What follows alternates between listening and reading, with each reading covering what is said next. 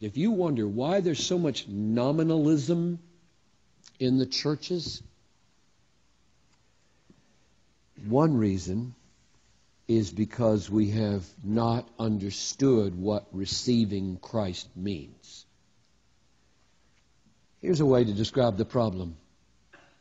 Many people, these people are in grave danger, so test yourself, receive Him not as supremely valuable and thus savored,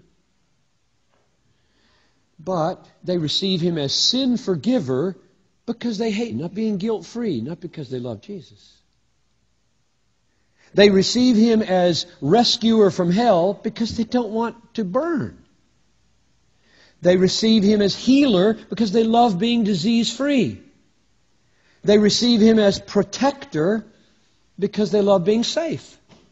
They receive Him as prosperity giver because they love money. They receive Him as creator because it'd be better to have an orderly and personal universe. They receive Him as Lord of history because order and purpose in the universe, history is steadying. They don't receive Him as supremely, personally valuable to them. They don't receive Him as more glorious, more beautiful, more wonderful, more satisfying than everything in the universe, which is, in the gospel, shown most clearly. They don't prize Him, treasure Him, cherish Him, delight in Him. They just treat Him like, I come up with one here, something tattered. Where's something tattered? Here, it's this kind of tattered. There you go. Here he is.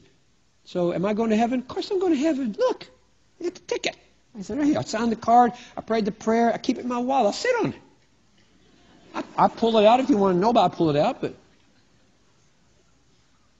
love this, cherish this, savor this. That's stupid. It's a tattered card. I just want to go to heaven, that's all. That's what our churches, I fear, might be filled with.